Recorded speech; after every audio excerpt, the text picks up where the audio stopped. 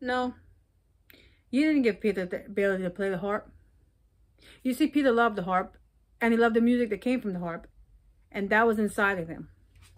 It came, it was the power of that love that was inside of Peter. It was inside of him from the first, and it was that kind of power that made him able to play the harp. And you didn't have anything to do with it at all.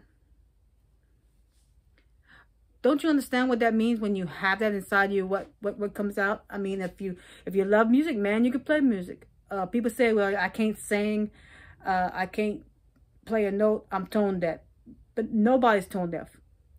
And if you love music, man, then you can play music. Because all it takes is just love. Because, hey, baby, in the final analysis, love is power. That's where the power is at. And you try to tell me that you gave it to him, but I knew no different because I'm a musician.